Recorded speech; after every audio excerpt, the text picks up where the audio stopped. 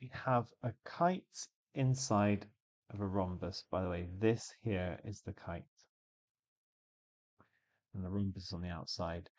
So because it's a rhombus, there's a little fact we can use, and that is that the angles here and here must add up to 180, which means this is going to be 60.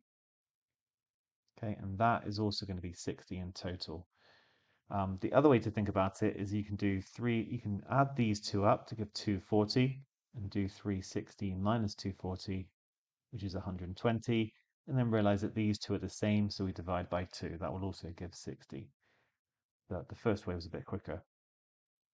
Right, what we asked for FPG. FPG is this one here. Okay, now I have two triangles actually. They're going to be the same here and at the bottom.